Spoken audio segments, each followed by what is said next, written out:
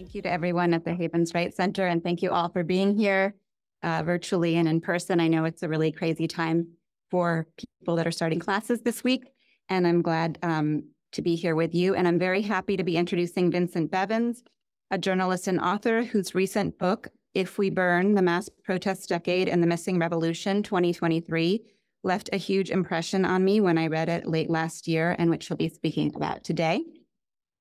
If We Burn is a massively ambitious and important work of investigative journalism that explores the how and why of the huge movements of people taking to the streets and squares in protest that, beginning in Tunisia, swept the globe from 2010 to 2020.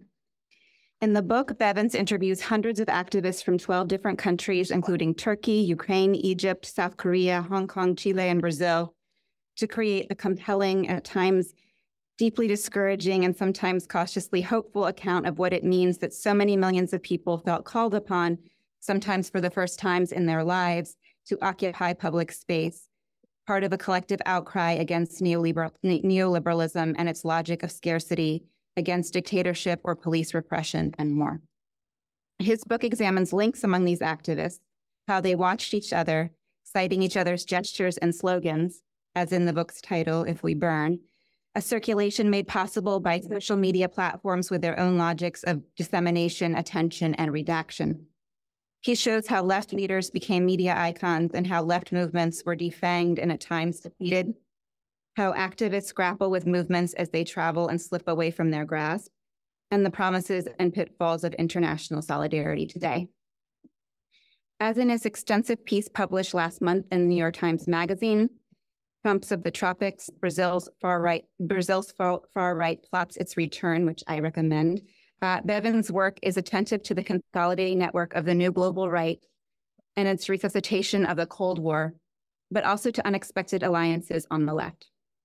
He traces with great sympathy and critical insight the limits of popular uprisings without an anchoring mechanism, say a party, to turn the fire of passionate discontent into more durable structures to combat exploitation and the rise of neo-fascism.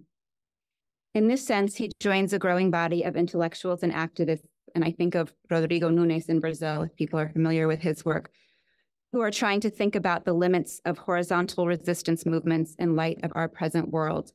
And this, to me, is quite provocative and something we can all be thinking about. The question of what's next after these massive movements and their aftermath or the backlash against them. As a scholar of Brazilian culture, I'm particularly struck by the way he centers Brazil as an aperture to grapple with these pressing global problems and his ability to discover connections between South America and Southeast Asia, both on the level of individual activists and their trajectories and on much larger geopolitical scales. His work is resolutely international. He tackles the outsized role the U.S. plays in the world, from its training of torturers and coup leaders during the Cold War in Indonesia and beyond. And this is the subject of his first book, The Jakarta Method, Washington's Anti-Communist Crusade, 2020, to the ways in which MAGA has served as a beacon for new right figures like Bolsonaro in Brazil or Milei in Argentina or Bukele in El Salvador. But his work also decenters the U.S. in pursuit of other ways to see politics, culture, and economics. Bevins has worked as a reporter for several publications, including the LA Times, the Washington Post, and the Financial Times, and has contributed to, as I mentioned, the New York Times, the Folha de S.Paulo, The Nation, The Atlantic, The Guardian, and many others, and has reported from Brazil, Southeast Asia, and Venezuela. We're really happy he can be here with us in person today, so welcome, Vincent. Okay, thank you. Thank you so much, Sarah, for that introduction, and thank you to everyone for being here. I'm really grateful to be on campus here. I gave a talk virtually to the university a few years ago, so I was really excited to come for the first time. So I'm really grateful for the invitation. I should also thank in advance of this talk, Patrick Iber for a conversation we had 7 years ago, where I basically asked him, what kind of books can journalists write that academics won't hate? And he gave me really crucial advice, because I really thought back then that number one, that no one would read this type of journalistic work, and two, that maybe the scholarly community would get really mad at me and never invite me to a room like this. So I'm just grateful simply to be here. What did I tell you, Vincent? You said interviews are an important thing that you do, that historians have different skills. You have interviews, and then to pay very close attention to what the scholarly output and to interact with those scholars while doing something that is different than what they do. Pretty good advice. It was good, yeah.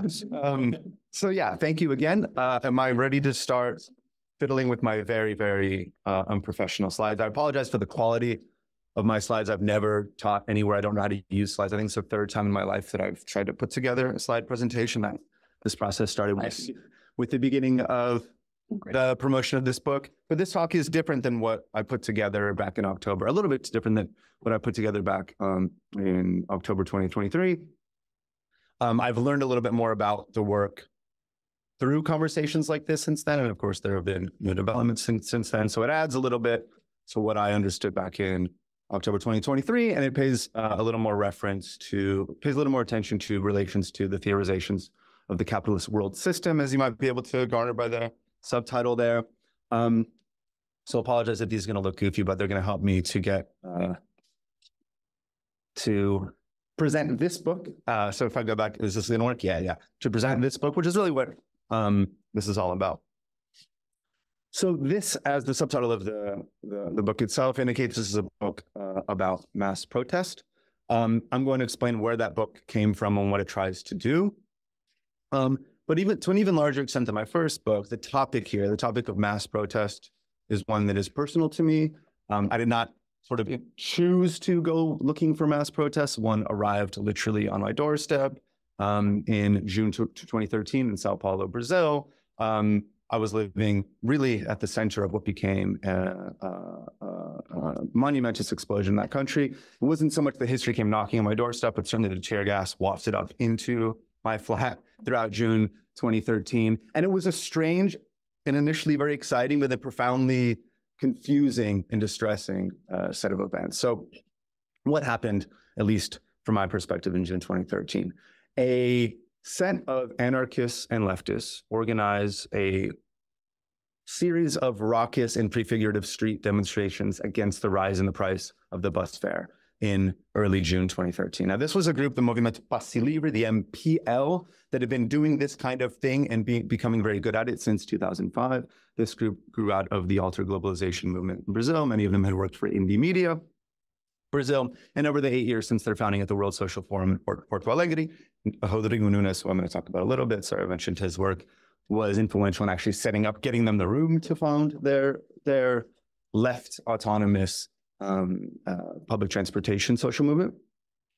So over those 8 years, whenever there was a rise in the price of the bus fare, they organized these types of demonstrations. They would block turnstiles. They would make it impossible for people to get across the city, forcing the government to pay attention and hopefully reverse the rise in the price of the bus fare. Now, the first 4 demonstrations in June 2013, they do shut down the streets. They do make it impossible to use public transportation, but they don't get the nation on side. And when I say the nation, I mean the dominant media in Brazil, which is often owned by oligarchs and the political class, because the only people that were going to find out about these protests and sympathize with them were going to do so because of the media that they were consuming. So after 4 demonstrations, Brazil's dominant media call for a crackdown. They call for the brutal repression of this protest.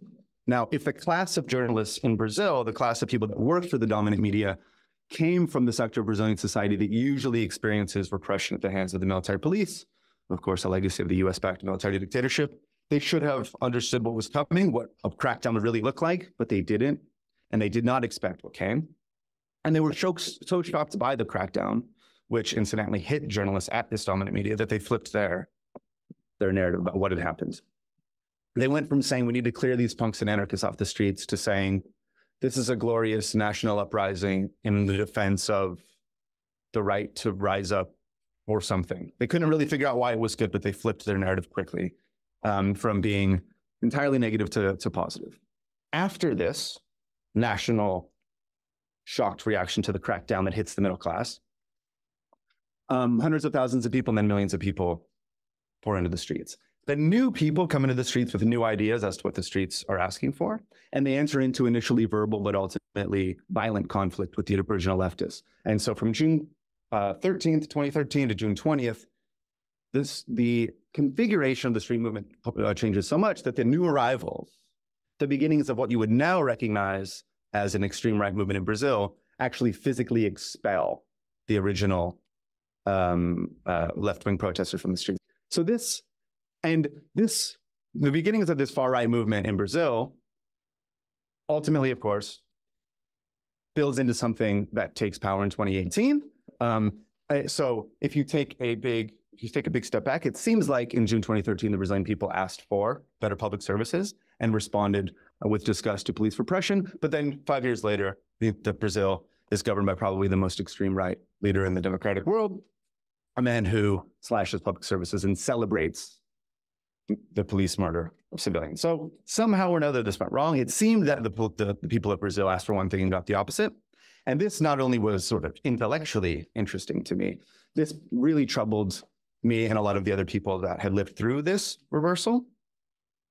So in the years following, I looked around the world with a mix of anxiety and trepidation when something like this seemed to be happening somewhere else, as many other Brazilians did.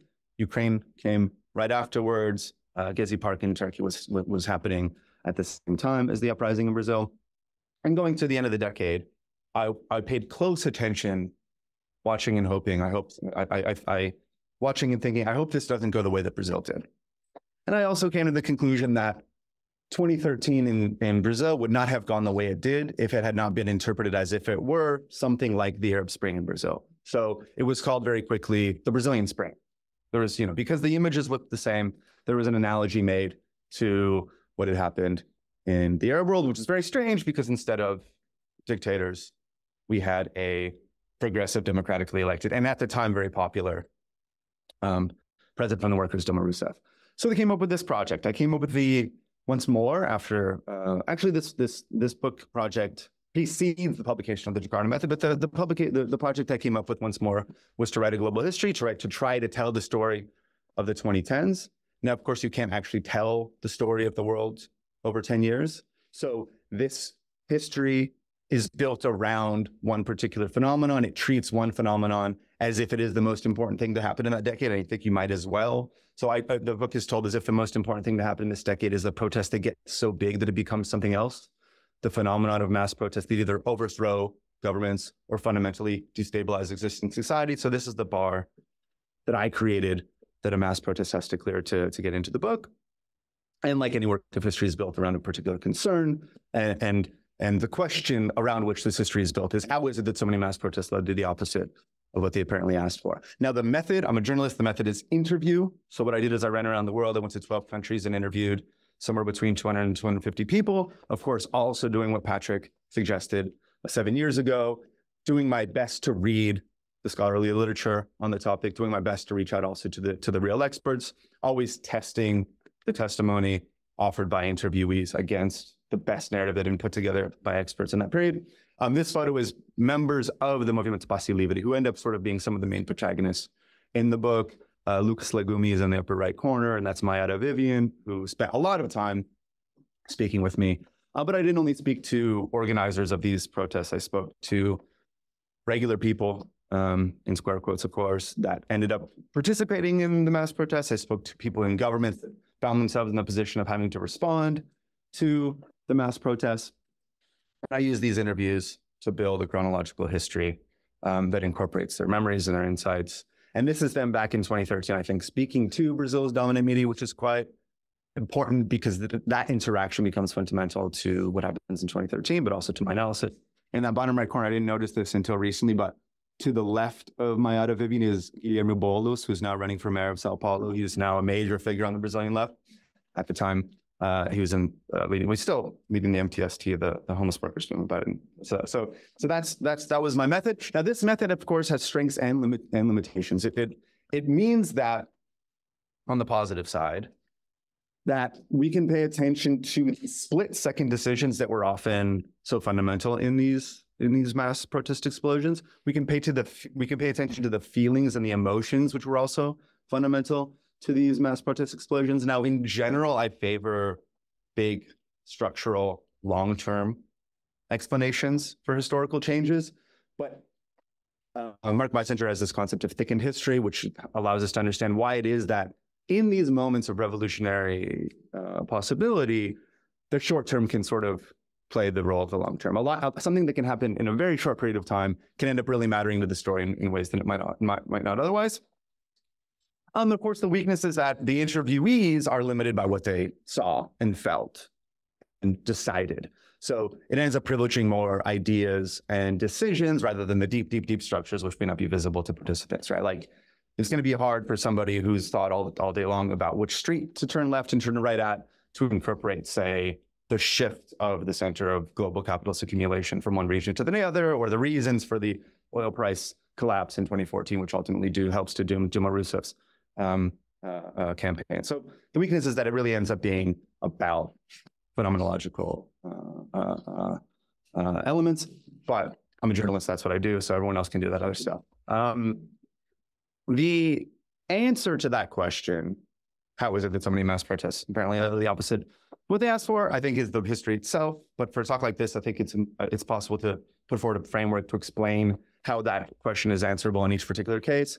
Now, of course, I draw on Charles Tilly's conception of repertoires of contention. In non-academic context, I often talk about a recipe of tactics. And the reason I like this recipe metaphor that actually that came out of the conversations that I've had over the last 11 months is that I'm going to indicate, you've probably already guessed, that some of the ingredients in this recipe in the middle of the slide, the total recipe together may not work out very well. It may not taste very good.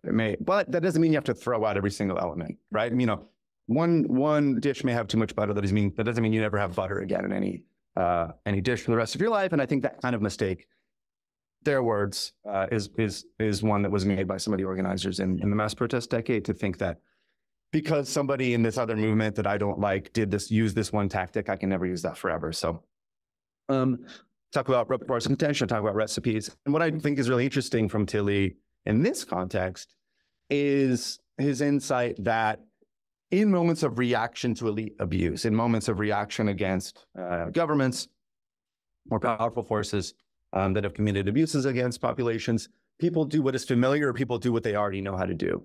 They don't come up with the solution that is appropriate. They come up with something that has been done in the past, they have done in the past, or they've seen somebody else do in the past. Because again, you have sort of 5 minutes to decide how to respond to injustices committed by elites. And if you trace this historically, it's very clear that they change over time. They are affected by ideas and histories, right? So to build that framework that helps us to understand the question that is central to the book, my understanding is that in the 2010s, a particular repertoire of contention, a particular package of tactics became hegemonic, often appearing to be natural even to participants, often appearing to be the way to respond to elite abuse.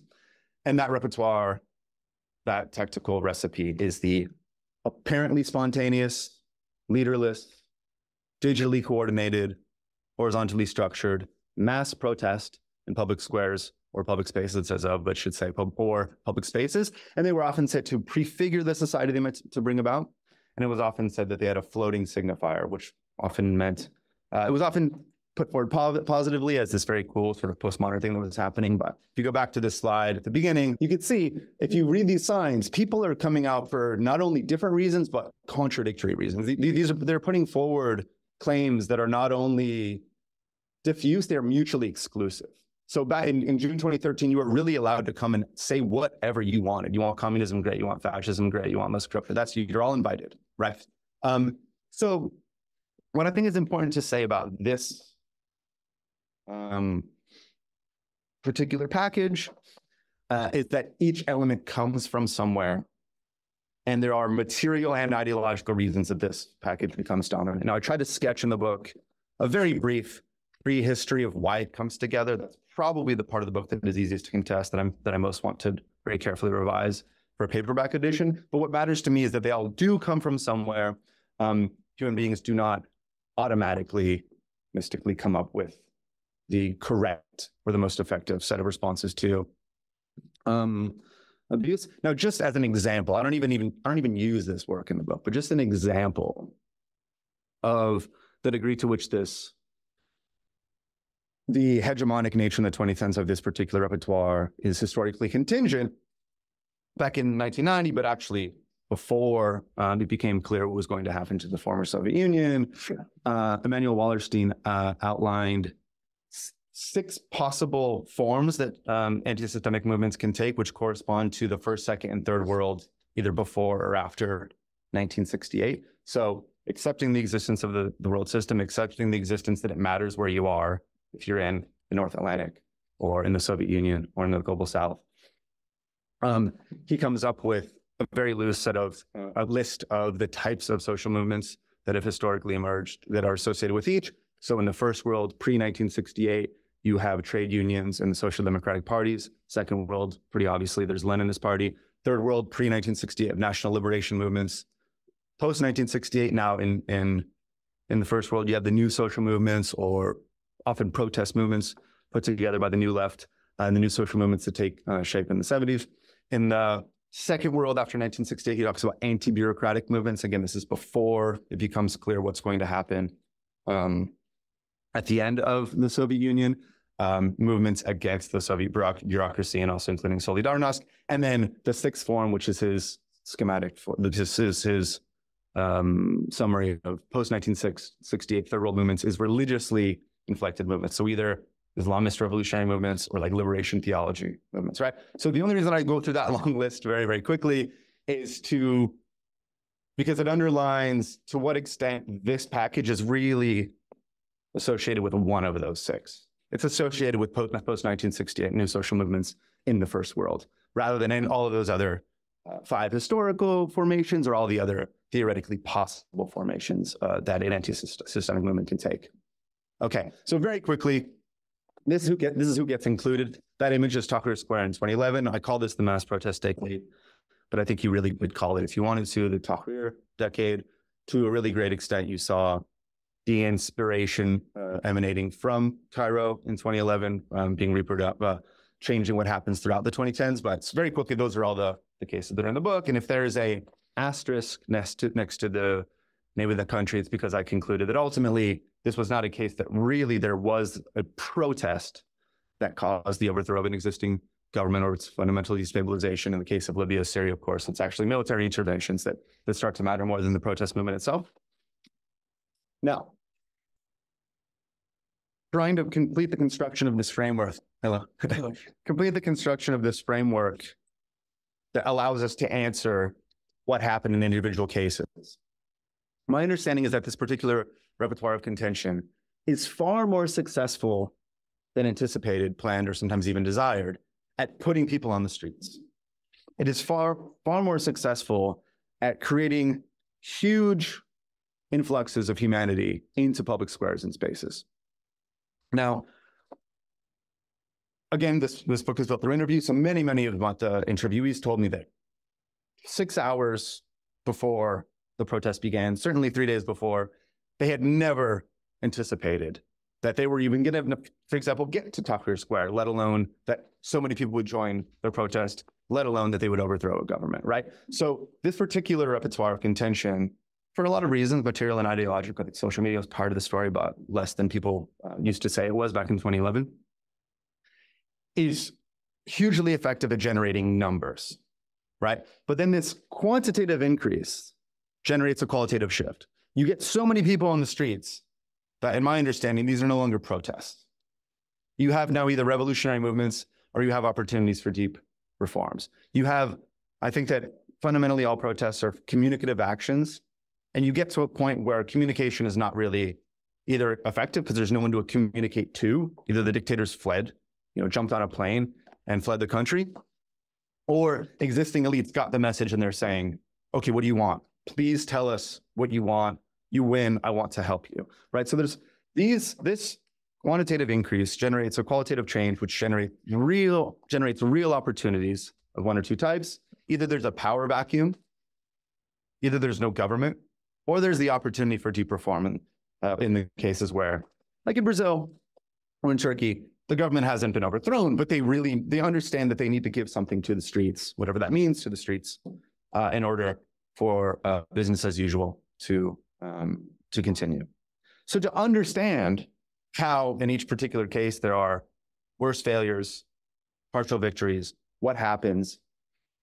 My approach is to look to who does take advantage of the opportunities, who does enter the power vacuum, who is it that is ready and willing and organized enough, connected enough, ideologically coherent enough, some combination of all of the above, to enter a power vacuum, or who can take advantage of the destabilization that is forcing existing governments to come to look for a negotiating table. Sometimes there isn't one, or to understand that things have to change, or to lose power vis-a-vis their rivals in the political system. So I've already sort of hinted at this, but often who takes, some examples of who does take advantage of these opportunities are existing elites. Sometimes you see a kind of a game of musical chairs effected between different ruling parties. You see that one guy and his crew are forced to leave the scene, but then the other people enter the scene. You have reactionary movements that are coherent and ready to act. And this is the case of the far right in Ukraine in 2013, 2014. It's a mistake, of course, to say that Euromaidan is a far right movement or has an outcome in which the far right wins. But I think they punch above their weight because they are good at this type of street contention and they are organized and willing to act. So you get them playing some role in effecting the final outcome when they should probably have none, not only because they're morally abhorrent, but because they really represent almost no one in Ukrainian society in 2013 and 2014. And then you get imperialist opportunism or imperialist counterattack. This is something that is very familiar in the long history of revolutions. If there's a power vacuum, someone in the neighborhood might realize that they have the opportunity to take advantage of this, to impose their will on a given country. I think NATO's response to Libya is a decent advantage of this.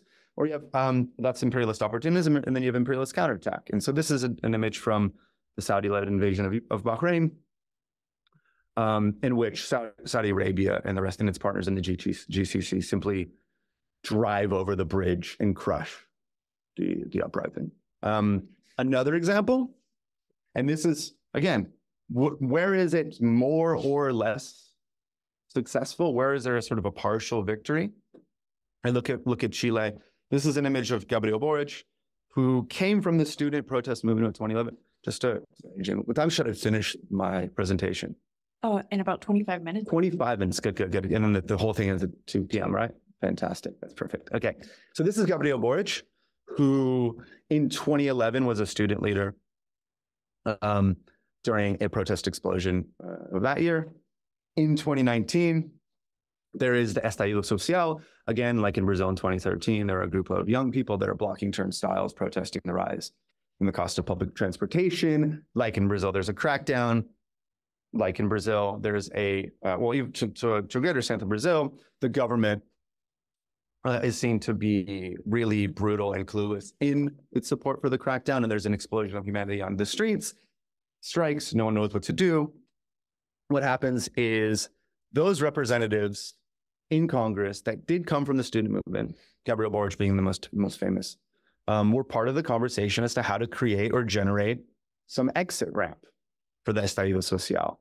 Now they get together, existing elites, existing elected representatives in Chile's government, and they come up with the peace agreement, which is that, okay, if you stop doing this, we will have a road to a new constitution. Now, at this moment, this is the moment when Boric is canceled. Boric, the streets, but really it's two guys, but the streets, but who's the streets, right? That's kind of the point of a major point of this talk. Some members of the Estallido Social come up to him, pour beer on him and say, you're a traitor. You're imposing the solution from the outside. And I think that in this case, just as in every case in the book, the resolution is imposed from the outside. In no case that I looked at least in those 12 to 14 cases that I look at, do the streets ever effect the final outcome at all. They, to some extent, can be in conversation with the people that do, but even that is often limited.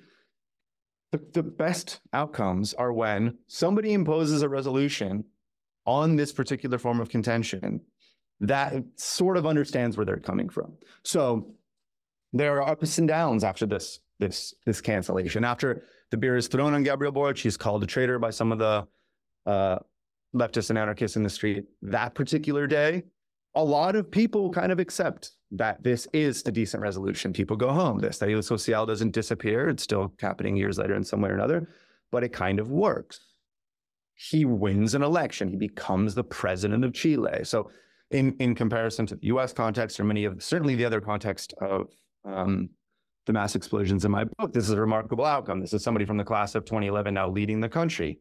Then they fumble the constitutional reform process. They come up with a constitution that the people reject. Many leftists, many people think don't do a great job of governing the country. I think this is the game when you actually win power, ultimately. But this may be one of the cases in which you have the best outcome. And again, it's not the people that said the streets didn't decide this are right in every single case. It's always imposed from the outside. In other cases, like in the case of Libya, oh, that's the one. Other ones in the case of Libya, it's NATO that's deciding. Here in Saudi Arabia, and here in Bahrain, it's Saudi Arabia and GCC that are deciding. In Chile, the kind of closest to the best you get, it's that somebody that understands more or less what an anti-neoliberal project would look like, someone that came from the protest movement, someone who understands its dynamics, now trying to govern from the left, a country in the global south, confronting all the contradictions that entails, is Gabriel Boric from the class of 2011. Now, another thing that happens is misrepresentation and appropriation of the legitimacy that is created by the initial explosion. So this is an article actually written by somebody I know quite well from, I think it might be 2014 or 2015. And in Brazil, this is El País, and the headline is, "This is not an indie rock band. This is the anti-Dilma vanguard." That choice of words is quite interesting, right? So in 2013, the MPL, the Movimento Passe Livre, the MPL,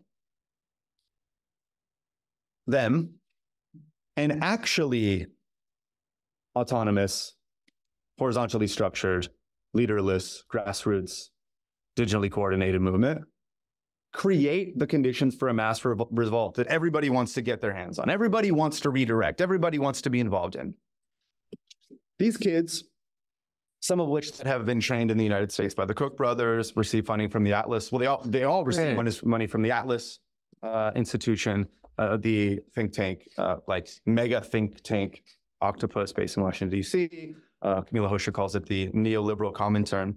They realize correctly in 2013 that the streets are up for grabs. So because they can't use their existing student movement to organize protests because it receives funding from the United States, they create a new one and they try to copy the name of the kids that had actually been risking their lives for 8 years fighting cops and generating so much sympathy across the population. This works. To the point where when I go back to Brazil in 2021 to ask people, people ask me, "Oh, what are you doing?" I'm working on a book. And they're like, "Oh, well, what are you doing right now?" I would say, "Well, I'm interviewing members of the MPL." The MPL has disappeared from the political scene to such an extent that everybody assumed I said MBL because the acronyms sound the same, which was the whole point from the beginning. The MBL helps to lead a protest movement, being very intentional about interacting with the media, pretending to be autonomous, grassroots, leaderless, digitally coordinated, or really they know exactly what they want. They want to transform the state. They want to destroy aspects of the welfare state. They're willing to take money from foreign actors and from local elites. And they are willing to put themselves forward as the vanguard of this protest movement. To the extent that that's true, more or less, but the media bite, it somehow becomes true. And then by 2018, they campaigned for Jair Bolsonaro and entered Congress alongside him. So King on the left, it's now in Congress. This is now, they've fallen away a little bit in post-Bolsonaro era, but they become a real political force. This bid to appropriate, to contest the significance of June 2013 works. And this is something that you have across, again, what I call the mass protest decade. You have a similar process in Egypt. Of course, in 2011, you have a group of protesters that put together a demonstration against police violence in January 2011. They were a group of people that had been demonstrating in favor of Palestine, against U.S. imperialism since the beginning of the 21st century. They had always understood that a movement for democracy in Egypt would necessarily entail challenges to U.S.-backed the regional powers backed by the U.S. In the Arab world, that is Israel and Saudi Arabia. They always understood their movement to be anti-imperialist. So they were very shocked when sort of CNN showed up and said, oh, they want to join America in the B team. You know, they want to integrate themselves into the world system as junior partners of the United States. So that's 2011, but they generate huge waves of sympathy in Egypt. In 2013, you have a movement like this. It's called Tamarod. They pretend to be a grassroots organization calling for petition signatures to overthrow Mohammed Morsi. Actually, we find out later, oh, they're funded by the UAE. The whole thing was set up so that there could be a coup to put in Sisi. And that's the situation Egyptians are still facing to this day. A dictatorship, which as many organizers of 2011 would say, worse than the one that they overthrew initially.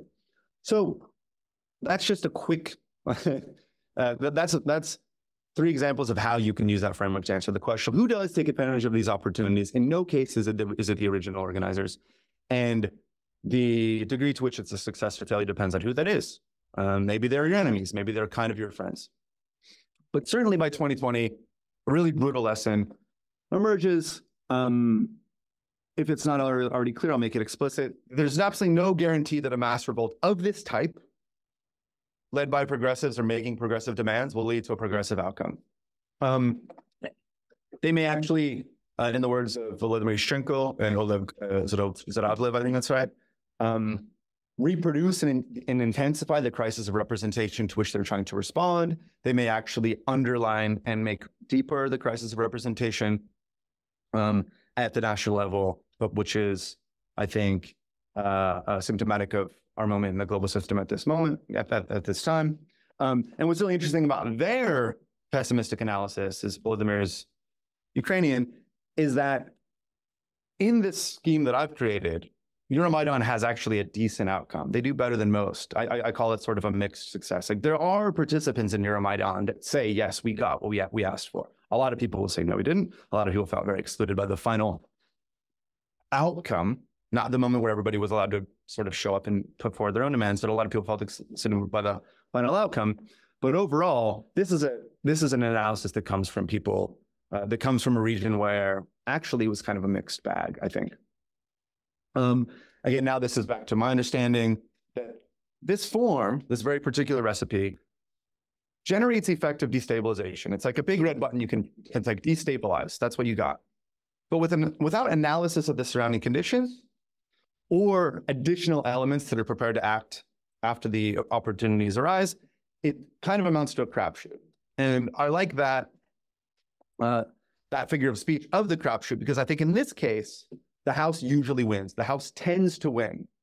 It tends to be pre-existing power structures that take advantage of the opportunities rather than the people, as the organizers of the mass protests might understand them, or certainly those organizers themselves. Which leads me to ask whether or not many of these anti-systemic movements in the 2010s actually adopted formations that are pro-systemic, that tend towards pro-systemic outcomes. Now, what would that mean, and why would that be possible? So if you accept my kind of spatial metaphor of the creation of a power vacuum or the creation of opportunities when existing elites are disrupted, if you are, especially in the global South, it is often very, very likely that dominant structures outside of the country will pour in and fill that power vacuum more quickly than you'd be able to put together sort of working class power structures or social movements or progressive structures that be able to take advantage of those opportunities. Now, that's always the case, but I think it tends to be the case.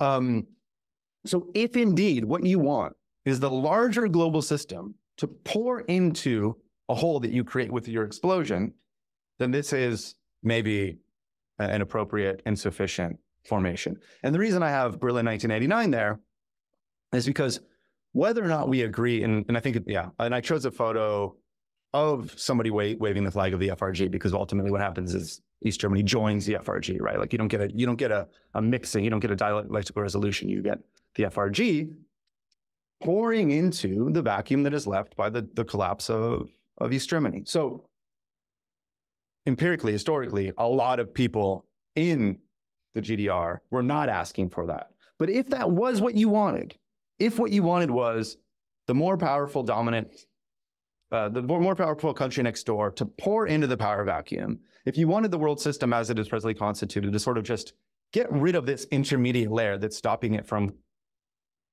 coming into your country, then just knocking existing elites out of the way may be all that you need to do.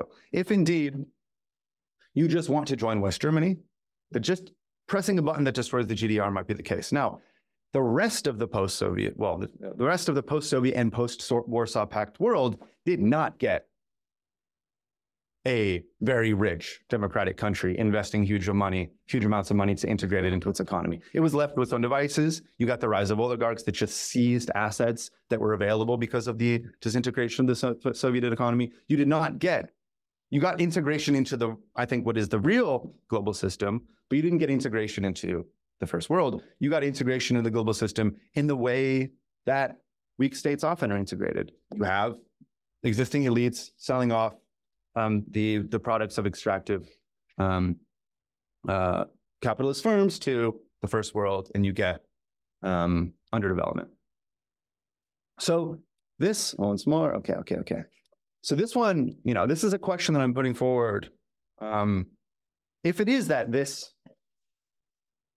case that this particular recipe, this particular formation tends to be pro-systemic, and also that it can be adopted by movements that in their content, in their desires, are anti-systemic, that raises a few questions. One is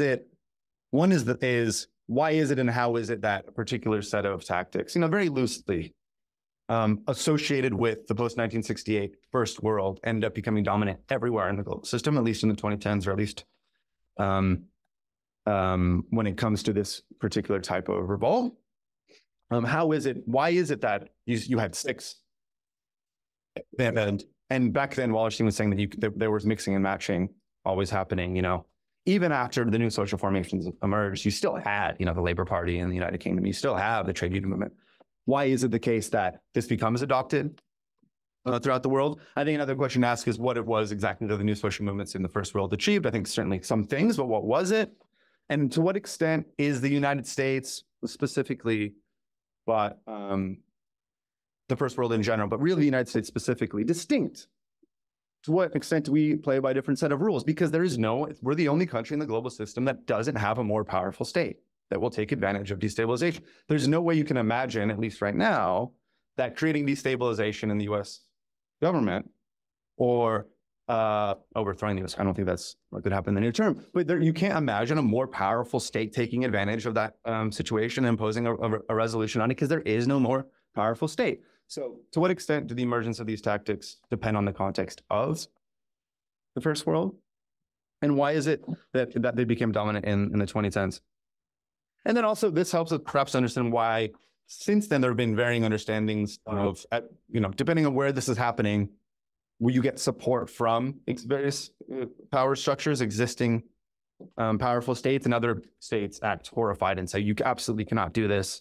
This is going to ruin everything. I mean, if you look at the way the US acts, it often has to do with whether or not they believe their enemy is going to be hurt by this, rather than whether or not they're progressive, right? And then drawing on what Wallerstein had said back in 1990, another final question is, well, how is it possible then to mix and match these various tactics? Because as I said earlier in the talk, a lot of my interviewees did say that they believe that their movement sort of threw various babies out with lots of different sets of bathwater, that they had been so committed to rejecting a particular organizational form that they did things that would have been useful for them just because that had been done by some historical formation that they didn't like. And we also learned by the end of the 2010s, I mean, it's not in the talk, but by the end of the 2010s, it became very clear that you don't have to be a progressive to do this, right? To do a mass, apparently spontaneous revolt, all you need is to want to do it. By the end of the 2010s, in the Brazilian context, from 1965 to 2013, the left had always assumed that the streets belonged to the left. They just, as a matter of course, like the streets are ours. Anything that happens in the streets is progressive. The MPL sort of bet a lot on this deep understanding. And then by the end of the 2010s, actually, everyone was afraid of the streets, to the point where during the Bolsonaro era, people didn't want to go to the streets because they were shocked. They were so traumatized by what had happened. They believed that the right was likely to win street contestation. So yeah, those are all questions that are raised by my hypothesis here. But I think one part of the answer has to be, I think, the role of media. And this is something, of course, I pay a lot of attention to myself because I'm a journalist. I was really there in those rooms as the Brazilian media went from thinking we need to crush this to this is great. Going back to, at least I'll get one's account of the early 1960s, it was clear that this particular type of mass protest was vulnerable to media misrepresentation.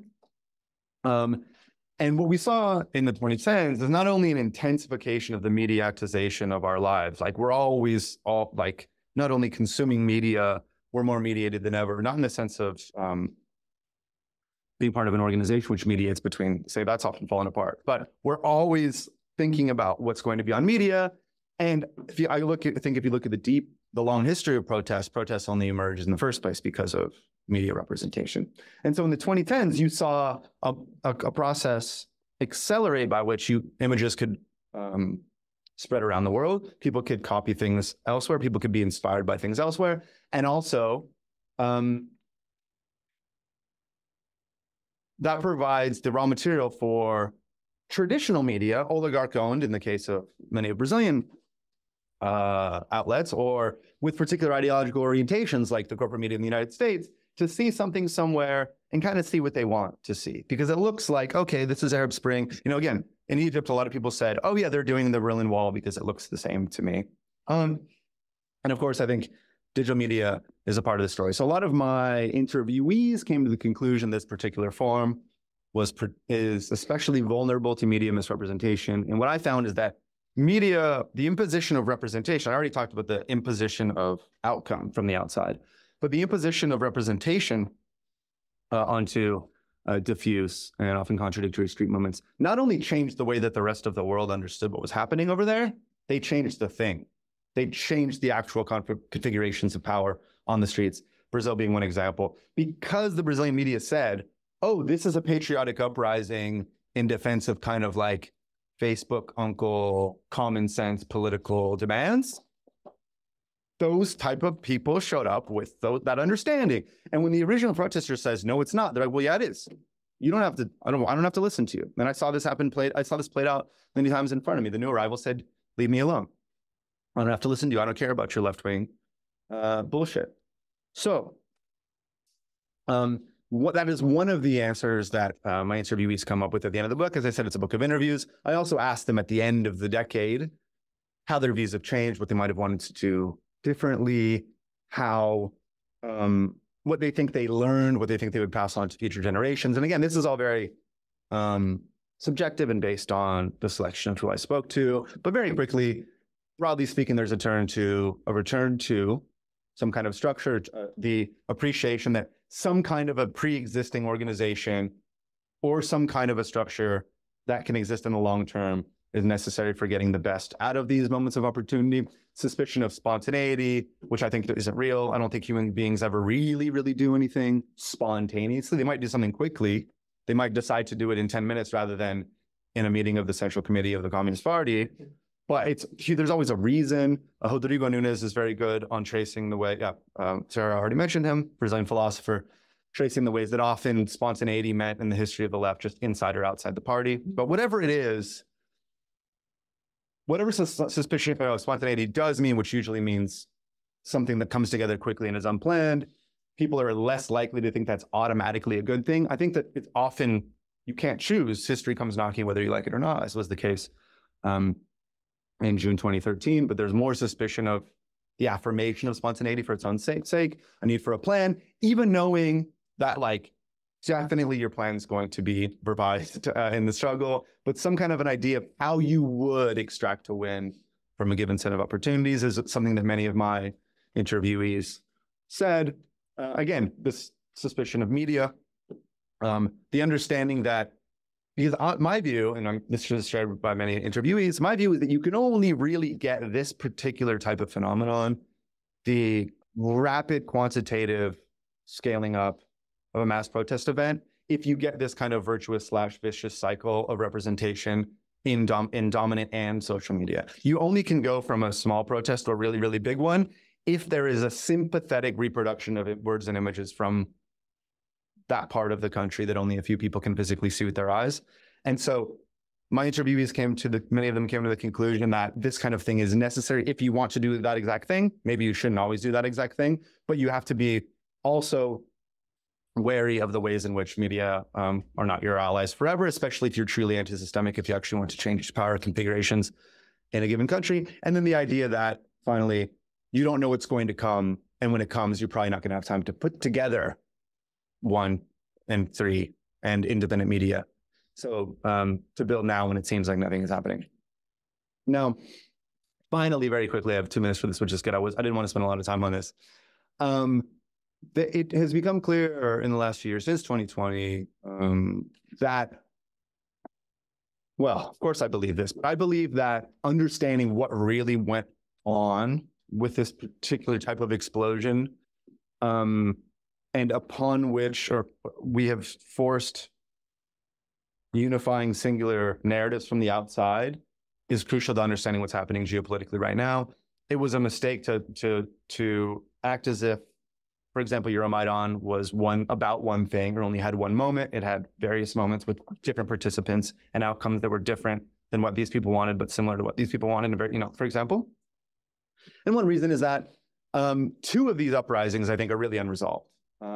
I share the analysis that the horrifying land invasion of Ukraine in 2022 is still what part of the unresolved consequences of Euromaidan. I think that the war really starts. Euromaidan becomes a civil war, which becomes a war in which Russia infiltrates anti-Maidan forces, which becomes a full-blown war, and then ultimately a land invasion. Like, the Euromaidan is still unresolved. It's still happening, horrifying and tragic ways. People are dying right now. And I don't think that what is going on in Palestine right now is understandable without paying very close attention to what happened and didn't happen, especially in Egypt. I mean, that's just an image of the war in Ukraine. But this is even though Sisi didn't want it to, a pro-Palestine demonstration did get to Tahrir Square late 2023, and a fundamental contradiction, I think, at the heart of the global system. And certainly one that haunts all the conversations in the Arab world about what is happening in Palestine, is that the people of the Arab world overwhelmingly support either ending relationships with Israel, or at the very least want their representatives, the people that have been put in charge of representing them, to challenge the way that Israel is acting right now. You can't have, the global system currently dictates that desire, which is overwhelming, like it's 95% in the case of Egypt, that desire can never be realized by existing elites. That the configuration of states that exist in the Arab world right now must maintain the power structure that came together, often through U.S. support in the Cold War for Israel and Saudi Arabia. And this is a fundamental, I think, unresolved tension. So I see certainly Egypt and most of the Arab Spring is also another unresolved episode from the mass protest decade. Negative 1 minute for this one. I'll do very, very quickly. For most of, the book came out in October 2023. So for most of the following 6 months, when people asked me about what the Palestine protests had to do with my book, most of that time I said, it reminds me more of 2003. It reminds me of when I demonstrated against the invasion of Iraq. A lot of people around the world were very effective at delivering a clear message to the people that mattered, the 2 men that mattered at the time, George Bush and Tony Blair. They got that message, they ignored it. So one element that led me to say that, no, this actually is more reminiscent of the 2010s was the crackdown in Colombia, which led to a reproduction of that tactic across the world, I think, including on this campus. And that crackdown it was the crackdown that shocked people into that action. And again, it was a crackdown on a relatively privileged segment of the US population, students, at an Ivy League university. So for better or worse, people in my class, people in the mainstream media in the United States are obsessed with university culture, especially obsessed with what's going wrong, possibly at elite universities. I think this is a class issue. It's where people in my profession want to send their kids or have kids enrolled. But you saw, and this, I'm going to try to finish here, an expression of the way that I often answer the question of what's changed is that there is some evolution in the ideas as to what is best practice in revolts, but the material conditions often remain the same. There is some evolution in the thinking about what is the best way to try to create a protest movement, but still the easiest thing to do remains that recipe that I outlined. But that suspicion of media that I alluded to several times was reproduced, I think. And that turn to structure, that turn to some kind of an intentionality about organization was also introduced in so many of these encampments. And evidence of that was people from my profession, people from my class being really upset that they couldn't do the thing that they were used to doing, which was to show up and then misrepresent the movement. They were so used to doing that. They're like, well, why are you directing me to your communications officer just like I would if you came to my house? Just like I would, like if you went to the Atlantic, of course I would not answer a question about, I don't know, I'm going to get in trouble. I'll direct you to the communications officer. The encampments had set up an intentional structure for dealing with these kind of inquiries, and that it was, that was, I think, some evidence of ideas changing. But still, the material conditions remain the same. We remained very atomized. We remained, we remain trapped in communications, we trapped interacting with each other over communications networks owned either by oligarchs like Elon Musk, Mark Zuckerberg, or being reported on by dominant media. So that is what I detected in business student encampments and conversations with the students. And then Bangladesh, I think, is one example. We're about to find out if these things, at least in this one case, this will go the way that I hoped it didn't back in Brazil in June 2013. So thank you very much for listening. So you were talking about the Palestine encampments and the way the media wasn't able to engage because of the communication directors kind of idea. Earlier in the talk, you talked about pivoting tactics so that media misrepresentation can't change the actual fundamental nature of what's going on. Do you see any other obvious tactical changes that could be made so that these kinds of protests don't get steered by media? So I think that the shift to the intentionality of a communication strategy makes it harder for misrepresentation to happen. It can still absolutely happen unless you either take control of existing media or create your own alternative media structures. Like you can be as organized and structured and intentional and disciplined as you want. Certainly the Black Civil Rights Movement in the 50s and 60s learned that they'll lie about you anyways, even if you have somebody to say this is what we stand for. So, I mean, those, again, like a lot of the other things in the book, this is easier said than done, but to have a strategy for interacting with existing dominant media structures, possibly to transform them, and to have, to build your own megaphones, because it's often the people with the biggest megaphones in the global system that define these narratives. And again, it was both, right? Like the crackdown shocked people, not because people were physically there, because they saw sympathetic representations of the crackdown on media. So that potentially positive moment that comes from this strange position that Ivy League students have in the United States political discursive system still exists. But then for that second moment, those are my best answers. I guess, what are your thoughts on the recent right-wing protests and attacks? I'm thinking of January 6th, but also January 8th in Brazil, the Faraz protests in Spain, and how they really tied into the alternate media sphere, or the fascist sphere in Spain, stuff like that, and how those end up fueling the attacks, and how that kind of relates to, well, previous protests. Right. So some people disagree with me here or don't like to talk about it, but I do think that those are kind of the same thing. Like January 6th and January 8th do sort of belong in the long history of this type of revolt. I mean, of course they're not progressive. Of course they don't get over the line where they overthrow or fundamentally destabilize existing elites. But it is this kind of repeated repetition of a tactic without sort of some strategic analysis of how it's going to lead to some positive outcome. I think that there's two things that I learned from January 6th and January 8th. One, that anybody can do anything. Like their tactics are ontologic. Like tactics are not morally privileged or inherently reactionary. Like anybody can do an assault. Anybody can block an airport. You know, anybody can march on a Capitol, right? And that physically occupying the space doesn't necessarily do anything, right? Like you can get in, and that doesn't change anything. So I do think that it is, well, another analysis, a little more provocative, another analysis, I kind of only half share this, is that Andre Meir, who's a media critic, talks about the ways in which we thought that stuff from the internet was progressive because like educated millennials got on the internet first. In like the first half of the 2010s, it was like my generation and like our analogs around the world, like relatively urban, relatively young, relatively progressive people that were dominating conversations on Facebook.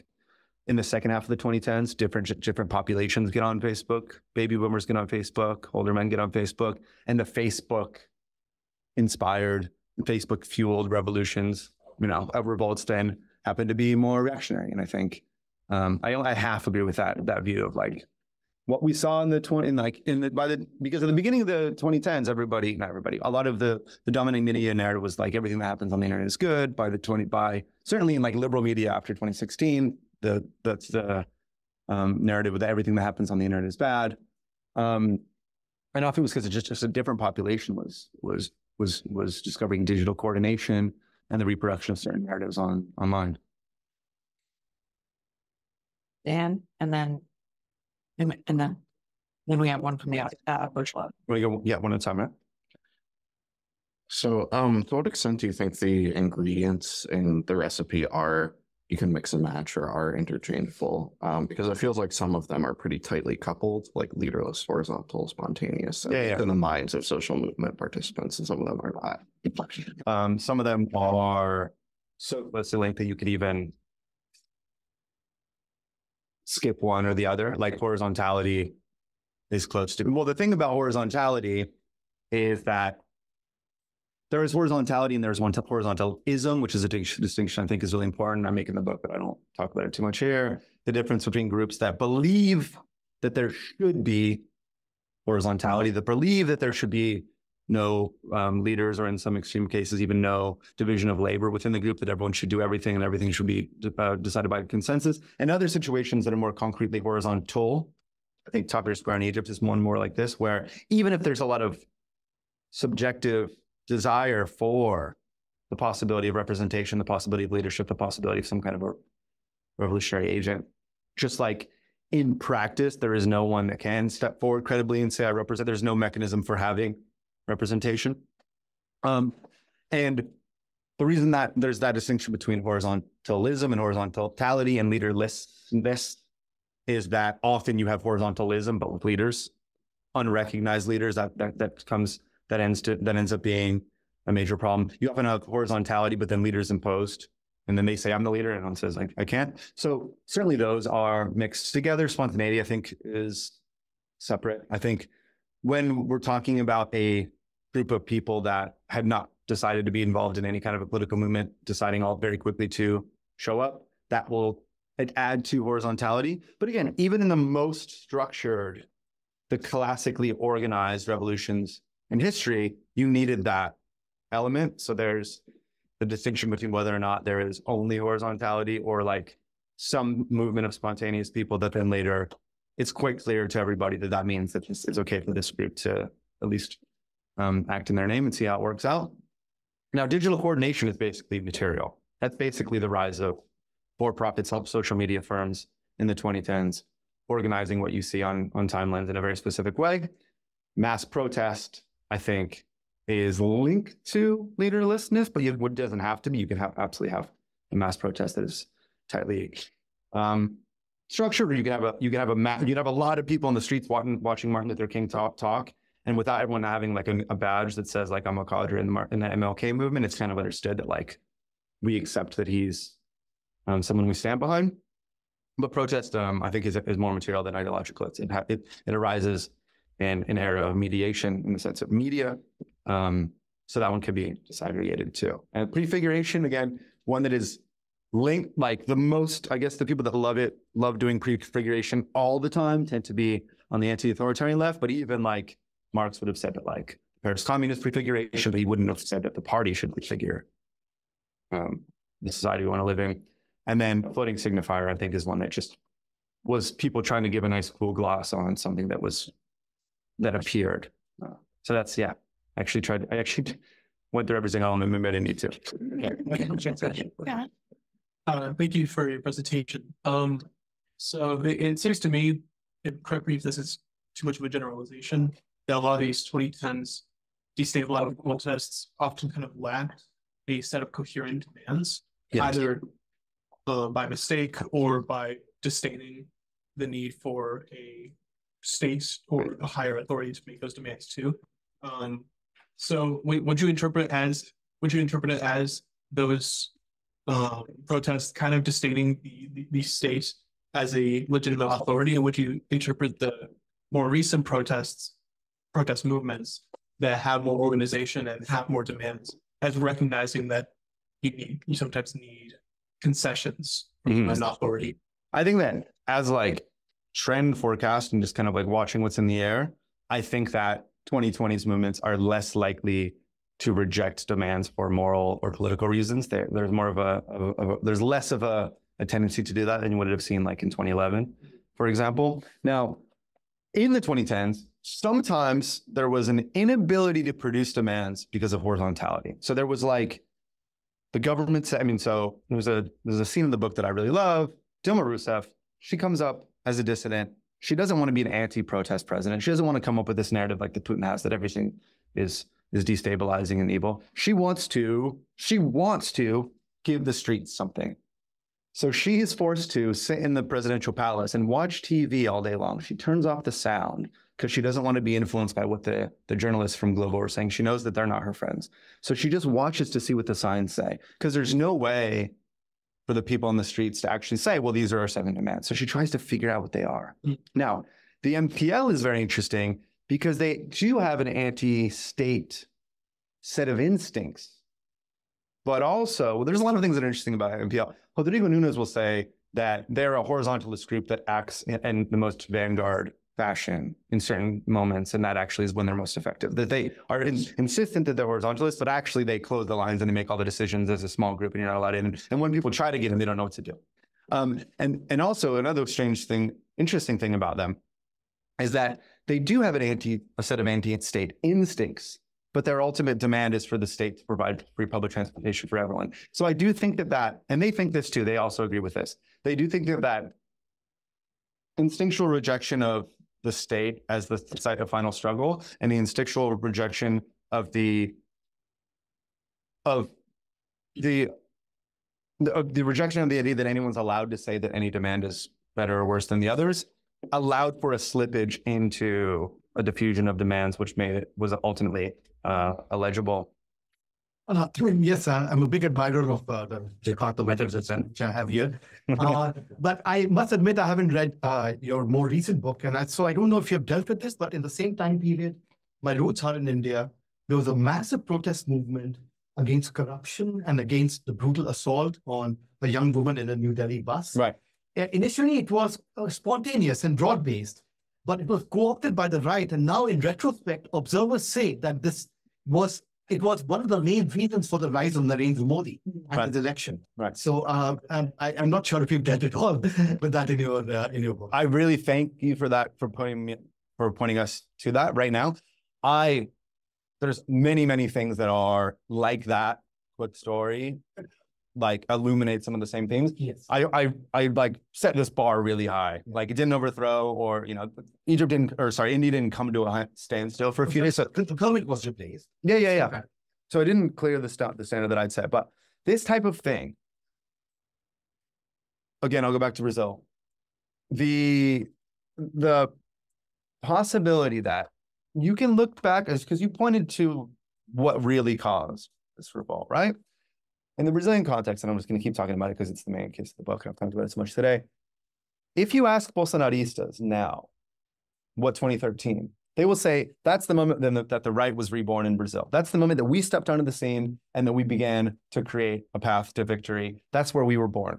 If you ask the MPL, they will say this was all about the demands for better public services, empowering working class struggle, and the rejection of police brutality. Both these narratives are right, even though they're completely contradictory. And that's the strange nature of this, I think, particular recipe, is that you get contradictory outcomes, and there never is actually one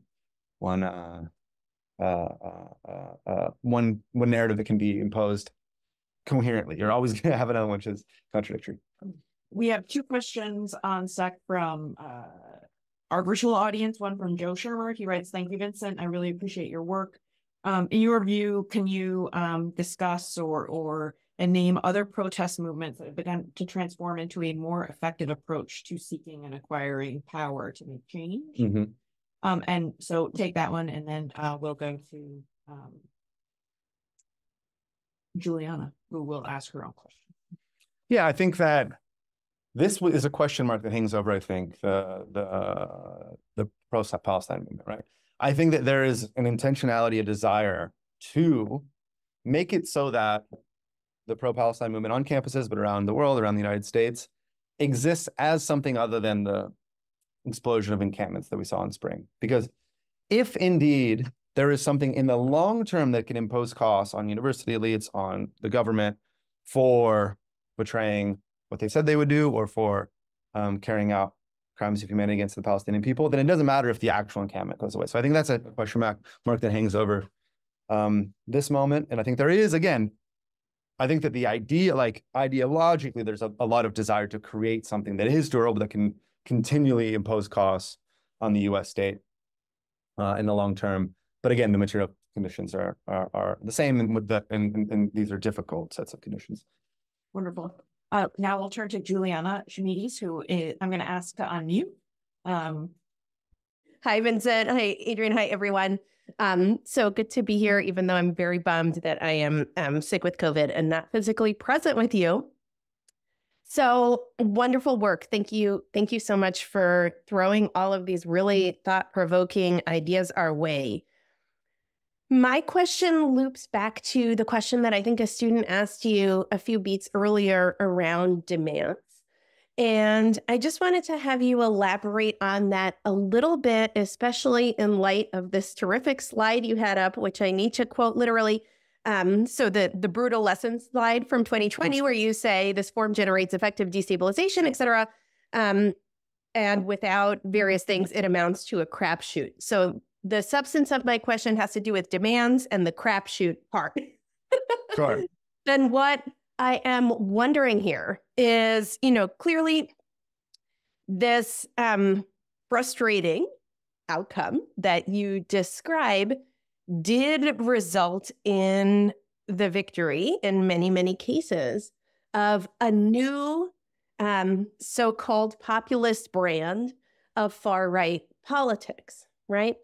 And so I'm curious about how your analysis meshes with that. And I wanted to just put forward one, it's not even a hypothesis, just one thing that came to mind as I was listening to you, which is, how much do the demands here really matter in terms of their ability to be reappropriated by that far-right populist movement, in the sense that, I'm not a big fan of the fascism talk, but there are certainly certain nationalist, xenophobic, welfarist demands that, if you take away the nationalism and the xenophobia, sound like demands for the expansion of a social state, for more, better health care, free public transportation, expanded public transportation, et cetera, which are demands that we did hear from these left-wing movements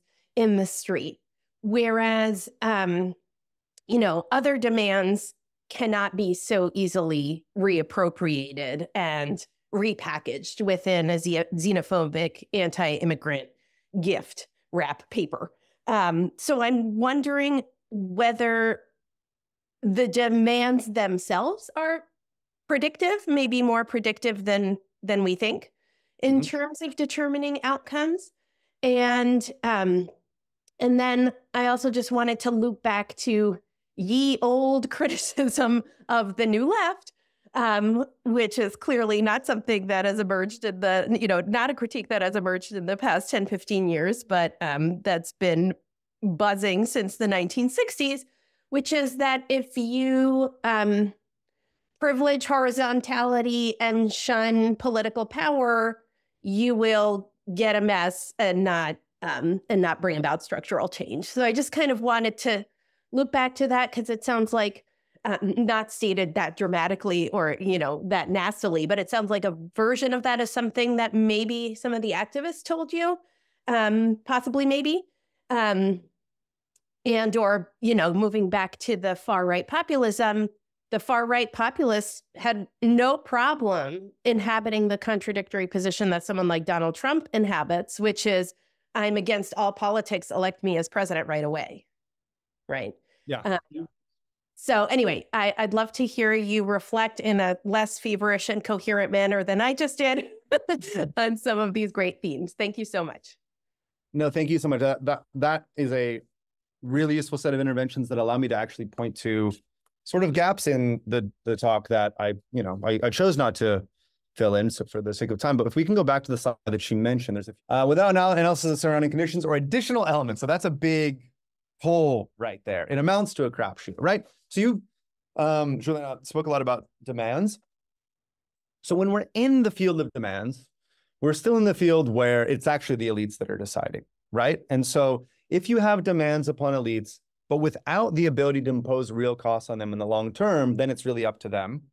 And then you can kind of get this picking of choosing of what serves their purposes or what they can get away with. And this is crucial, and this comes up a lot in the 2010s, what they can get away with without actually taking any privileges away from themselves or their friends. Often what we saw in the 2010s is a diffuse set of demands. You get a mixing in of demands that are very hard to deliver on and quite easy to deliver on. So they deliver on the culture war stuff. So this is part of Volodymyr Yushchenko's analysis of Euromaidan, for example. The people in the square, the first wave, wave one, was a set of largely like NGO employees facing west, wanting to join the European Union. Phase two, after the crackdown, there was huge amounts of regular people that were different from this social milieu. Not that there's anything wrong with looking to the West. These are people that share probably a lot of the views that are common in this room or in the United States. But the new set of people that entered the square, they often had economic demands. They wanted de-oligarchization. They wanted a country which is not in constant decline as it had been since the fall of the Soviet Union. But there was also a nationalist element in the square. It was clearly there. I don't think, those people with economic demands wouldn't have said that it was dominant, but it was certainly there. The actual resolution effects a game of musical chairs in which other oligarch-backed elites ignore all the economic stuff, because that would mean taking away money from themselves, and they hype up the nationalist thing so they could say that they're doing something that the streets asked for. So without the additional elements, without some kind of organizational form, some kind of a movement that will impose costs long-term on a set of existing elites, then you're leaving it up to them to pick and choose. And this will usually be the things that have for which there are no losers in the ruling class, right? But also that's the question about demands is we're still in the field of letting the elites decide. Because often what came up in the 2010s was the real opportunity for you to decide. There was actually a moment where certain organizational forms, had they been available, could have entered a real vacuum, or like not, the whole state, but there was enough of a fracture in the state that you could have entered and made yourself part of the decision-making process. Well, you don't have to join the state, but make yourself part of the decision-making process. And then the types of additional elements that people choose, which are the context dependent, so I didn't go into it. Some people around the world think that union organization is important. Some people get involved in parliamentary politics. Sometimes some people think that a revolutionary party is important. Some people think that social movements are important. But it is that element is missing of that makes it a crapshoot. If you don't look around at who's going to take advantage of opportunities, and it's not you, then it's a crapshoot. But ideally, you can make it you. A lot of people at the end of a lot of interviewees come to the conclusion, well, actually, I don't want to press that destabilization button right now. I think it would be bad for me in my country right now. But still, history might come knocking without me being planned for it. So the creation of some kind of that additional elements is worth it no matter what happens, because they allow us to make more effective demands, to impose costs for not delivering on those demands, and to act when the unexpected arises. And I think this is an unintentional, perhaps you did expect me to come in this direction, overlap with that old critique of the New Left, the really famous essay, The Tyranny of Structurelessness, always comes up in these discussions of the idea that if you insist that there's no structure, you will get one anyways, but it'll be a structure you didn't choose. And then that critique of the New Left, that if you have structurelessness, you get a mess. But I think this, if you look at, I asked one of those questions at the end of the question mark pro-systemic movements is, well, what did the new social movements get? And I think that they got a lot. I think it's pretty well recognized that gains for women's rights